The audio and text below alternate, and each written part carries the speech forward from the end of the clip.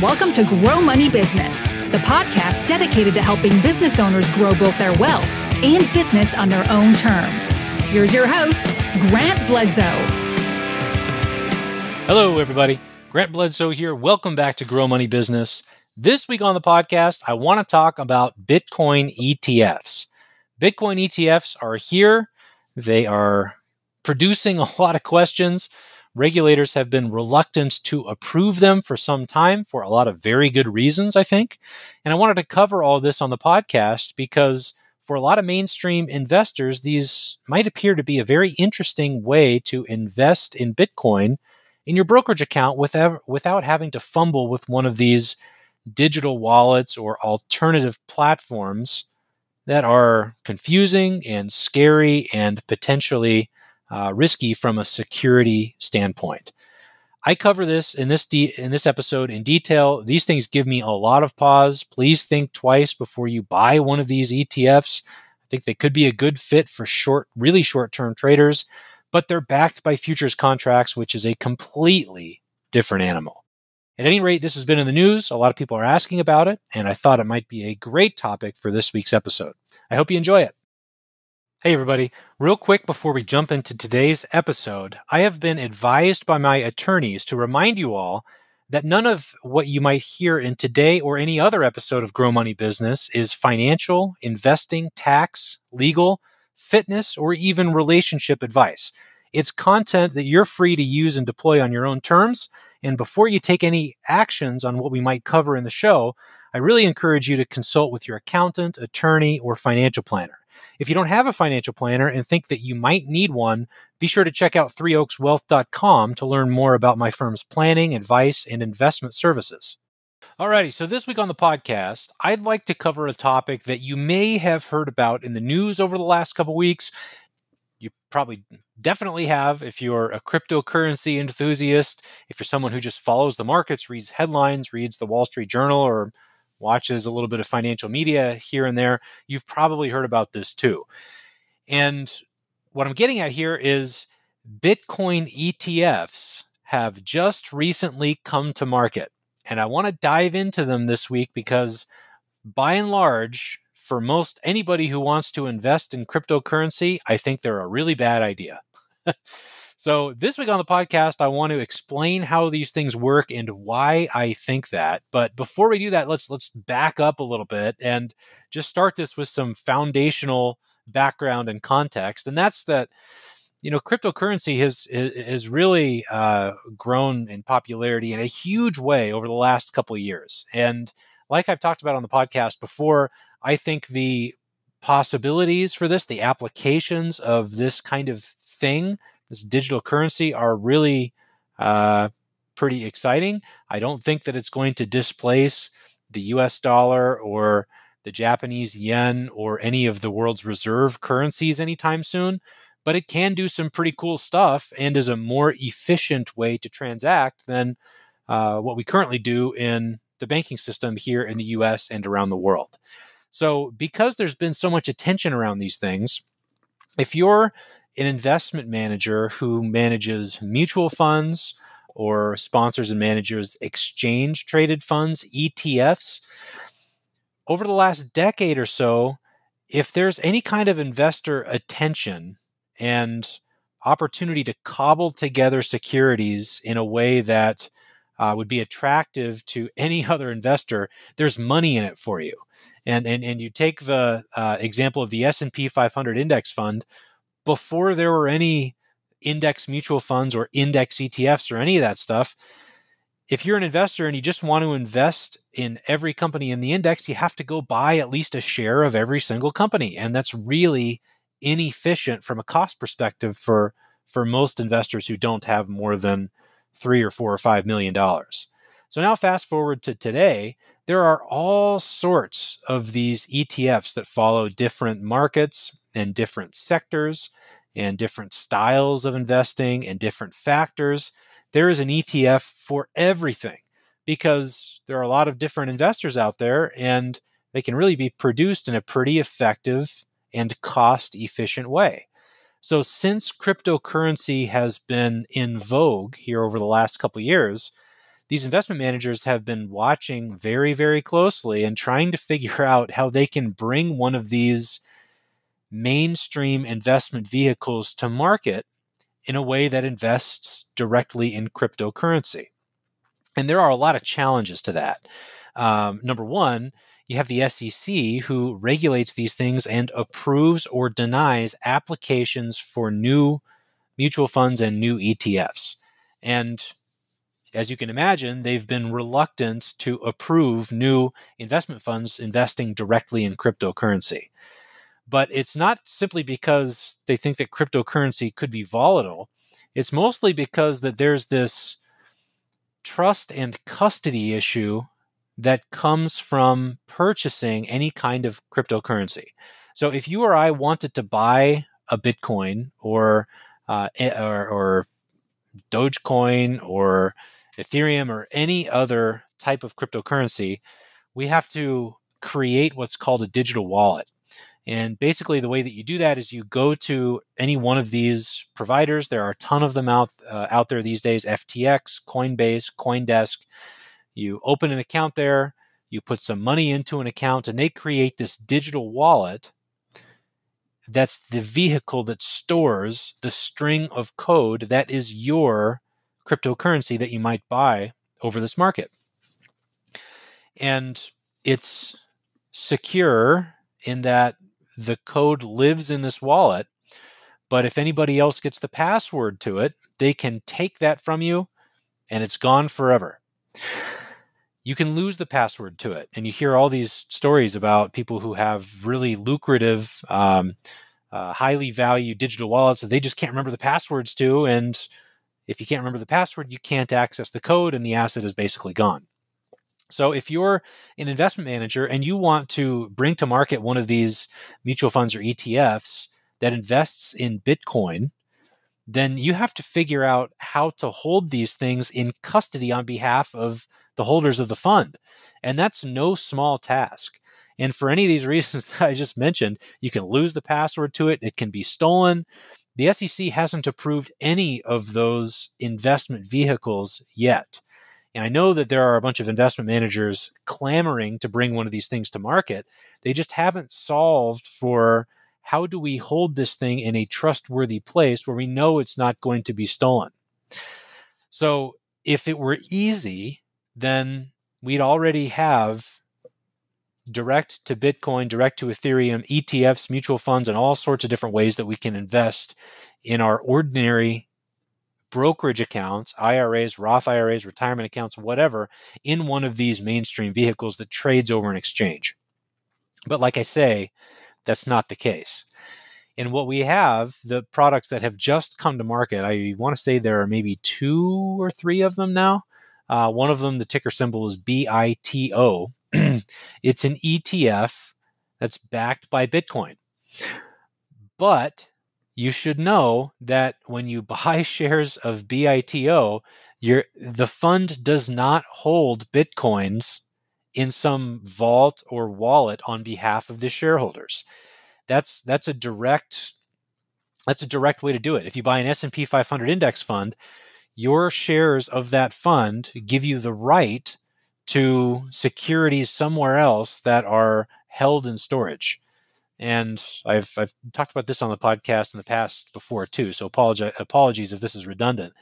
But if you're an ETF manager, you take a bunch of cash, you go buy all the shares, and then you and other quote unquote authorized participants have the rights to create or destroy shares of the ETFs. You buy the underlying shares, each of the 500 companies in the S&P 500, you lock them away somewhere, and that gives you the right to go create a commensurate number of shares of the ETF. And that trades over the open market. There's this arbitrage process where if the price of the ETF deviates enough from the price of the underlying securities, then that group of authorized participants, trading desks on Wall Street predominantly, have the right to either buy shares of the underlying securities and create more shares of the ETFs, or buy shares of the ETF on the open market and destroy them and then exchange them for the underlying securities and go sell those. So there's this checks and balances kind of system that maintains the value of ETFs. Well, with this Bitcoin fund, you don't have shares of Bitcoin sitting in some vault somewhere. It's created using the futures markets. And so it's a convenient workaround because you have this trust issue where investment managers don't really know where to turn when it comes to holding or maintaining a digital wallet with Bitcoin in it on behalf of shareholders in a way that's going to be approved by the SEC. The SEC hasn't approved anything like that yet. And so a workaround is to use the futures markets instead. And so here's the difference. A futures contract is simply a bet with some exchange on the future price of an asset. So if you wanted to bet that Apple stock was going up, you could take some money to your brokerage firm and go buy shares of Apple. And if it goes up, the shares that you just purchased are worth more. But you could also approach me and say, hey, Grant, I want to bet you that Apple's stock is going to go up by 20% over the next month. And if I took that bet, that would be another way to bet on the price of Apple going up. And if it went up, then I'd pay you. And if it went down, then you'd pay me. That's basically what the futures markets are. And so rather than taking the risk that your digital wallet is hacked or it disappears or is breached or you forget the password to it or some other nonsense, the fact that Bitcoin futures are traded over the Chicago Mercantile Exchange, which is a very robust platform, it's well regarded. The risk of that entire mercantile exchange going away is very, very low. It's backed by a lot of capital, and it's a very public and kind of prolific entity. That gives you a lot of confidence that your futures contract will be honored. So that's basically what these Bitcoin ETFs do, is they interact and buy futures contracts on a monthly basis on the price of Bitcoin 1 month forward. And so once a month, if I'm going to use a really easy example, these numbers are incorrect. If Bitcoin's trading at $100, then you're going to bet that it goes up over the next month. And if it goes up, your futures contract returns you some money. If it goes down, then you lose a little bit of money. And so the way, in reality, of course, Bitcoin today is trading between $55,000 and $60,000 a coin. But the idea is that the contracts are structured in a way to reward holders of the ETF favorably when the price goes up and not so favorably when the price goes down. And if you were to graph out the performance of actual Bitcoins on the open market versus performance of the Bitcoin ETF, they would look quite a bit different. And the reason is that those futures contracts are expensive in and of themselves.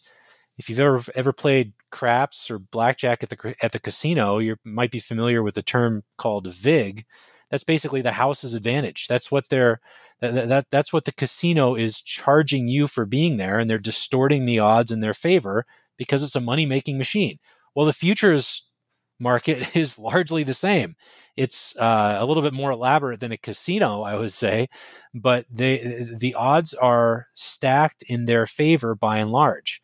So if Bitcoin goes up 100% over a 12-month period, your Bitcoin ETF ain't going to be going up 100%. It might be going up 80 or 85 or 90% or something like that, because the Bitcoin ETFs, again, are backed by these futures contracts on 1 month intervals.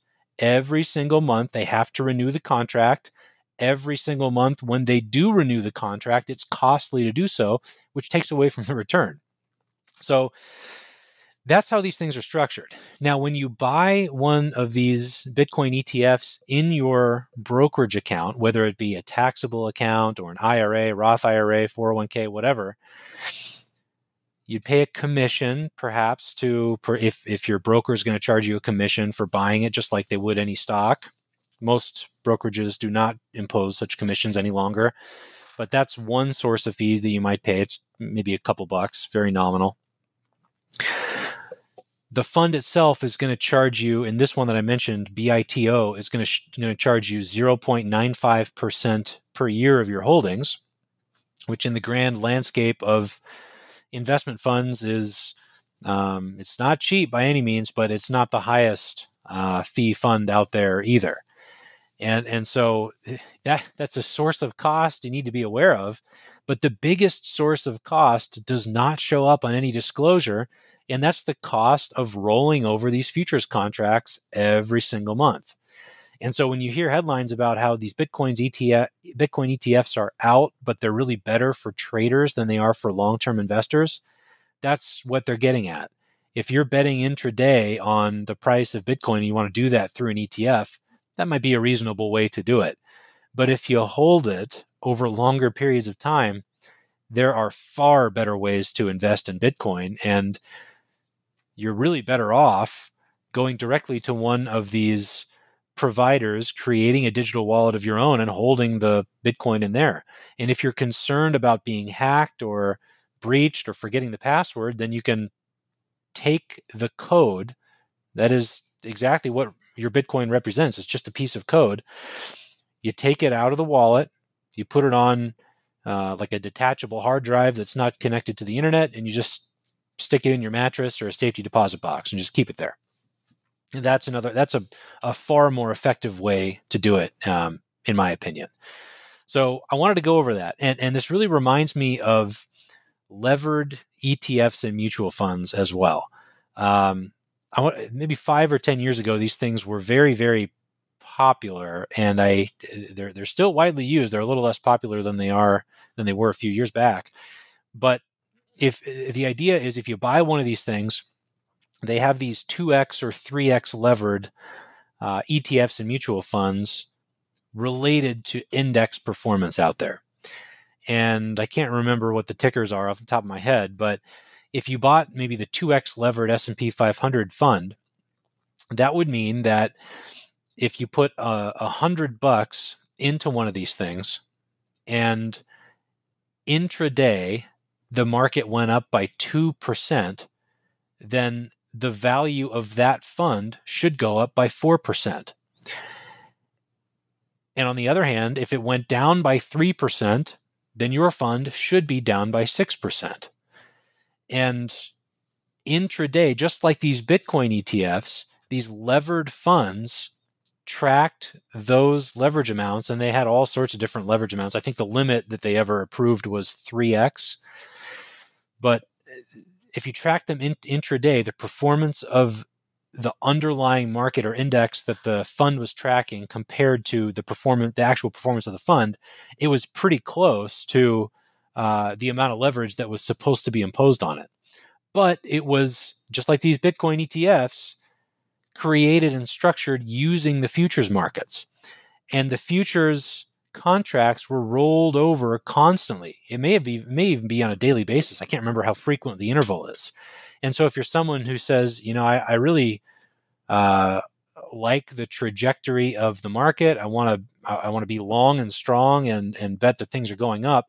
I don't want to just invest everything in stocks. I want to bet that I want to invest in one of these 2 or 3x levered funds. Well, I would say that a margin account, borrowing money to buy the market and buy securities in the market, it's dangerous, but it's a far better way to go than to buy one of these levered funds. Because just like the Bitcoin ETF, these futures contracts get rolled over, and you get crushed as an investor when you hold before and after that roll, as they say. Now, this might seem similar to the way that like bond funds are managed. I'll get to that in just a moment. But the fact here is that the Bitcoin ETFs, the levered ETFs and mutual funds that are based on market indices or sectors of the market or some combination of the two, can work great if you're trading intraday. And for some institutions, for some portfolio managers, for some people out there, that can make a lot of sense. But by and large, for the people who are going to be listening to this podcast, certainly for every single one of my clients, it does not make any sense at all to hold those things over long periods of time.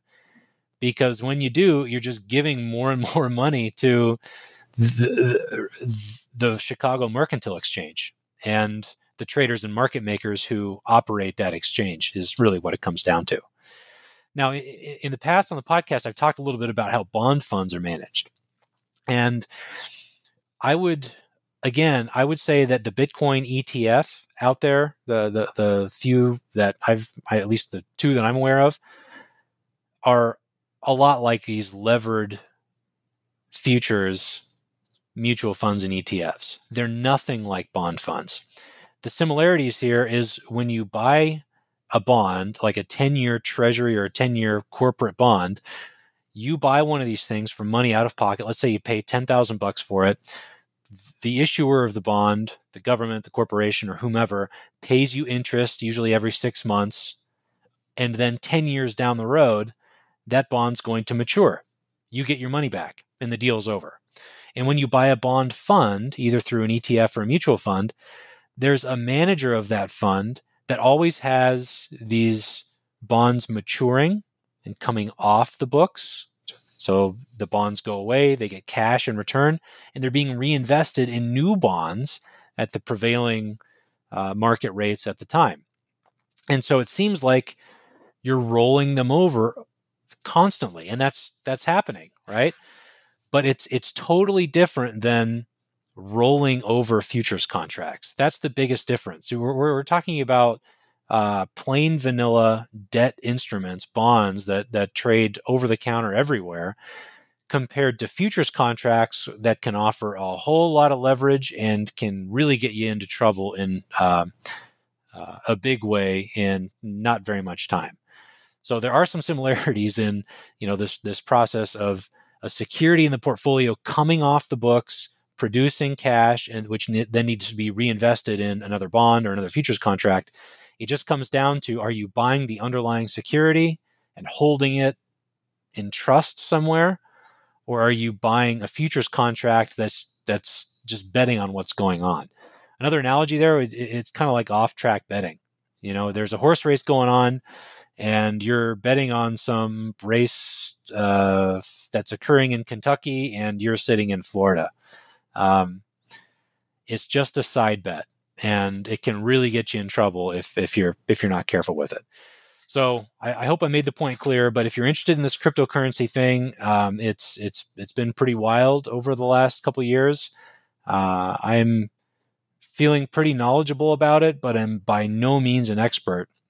But if you're interested in it, just really think hard before buying one of these ETFs. I can't think of too many circumstances where it would not be better, easier, more effective, far less costly, far more efficient to just buy the direct cryptocurrency through one of these wallets. It's an evolving thing. It comes with its own risks, but it's a far more direct path. So that's it for today. I hope this was interesting, but this concept of using the futures markets to circumvent the SEC's approval process, that's a bad way to put it. Let me back up. The SEC has approved these as well. The SEC has not approved the ETFs that directly hold Bitcoin because of those trust issues that I mentioned at the beginning of the episode. It's an interesting way to produce something that the regulators will approve, but for most of us, it's really not a good idea. But it's been in the news a lot. A lot of people are asking about it. I would just think twice. All right, that's it for today. Thanks for tuning in, and I'll talk to you all again soon. Thanks for tuning in to Grow Money Business, the podcast dedicated to helping business owners grow both their wealth and business on their own terms. Be sure to subscribe to the podcast on iTunes, Google Play, or wherever you digest podcasts to ensure you don't miss out on future episodes and announcements. And feel free to submit questions to growmoneybusiness.com.